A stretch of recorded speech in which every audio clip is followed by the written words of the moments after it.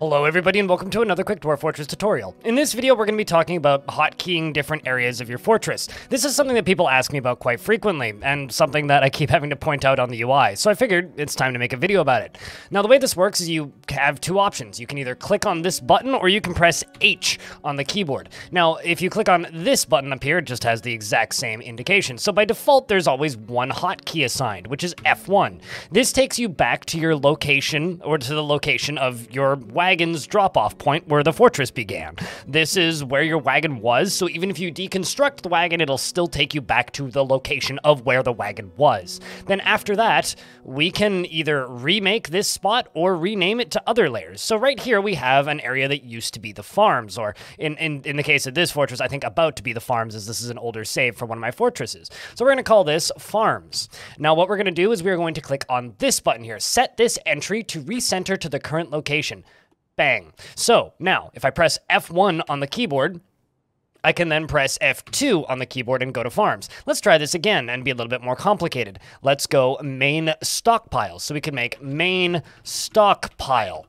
And then from here, we can, once again, recenter this space. Now, if we want to reset any of these, we can simply exit, and this will delete the location. We can also manually recenter from this menu. So if you forget what screen is where, then you can do that. Perhaps you would also like to recenter to your cooking stockpile. So we could have one that's called kitchens, or in this case, this is more like brewing, because this is where all of our alcohol is being brewed. And so then bang, we now have another location. So now wagon, farms, main stockpile, brewing.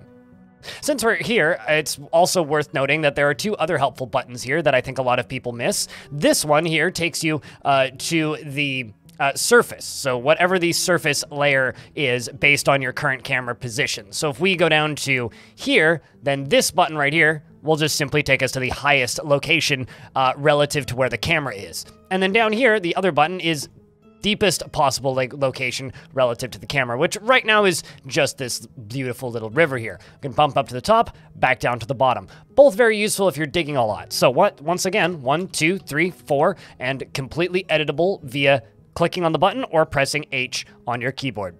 This has been a really short one, but I hope that it was helpful, if nothing else. I know that a lot of people claim that they've missed this and keep on asking me where this button is and how to find it and also how to use it, so here it is. That's how you assign locations in your fortress to specific hotkeys on the keyboard. Thank you very much for watching this video. If you want to see more tutorials, basic and advanced, on this YouTube channel, there's more than you could reasonably watch in a couple hours. And also, I have more Dwarf Fortress than you could reasonably watch in a lifetime overall. Everything from Fortress showcases to stream VODs that I bring over from Twitch to maybe some other things every now and again. Thank you very much for watching this video, and I hope to see you in the next one.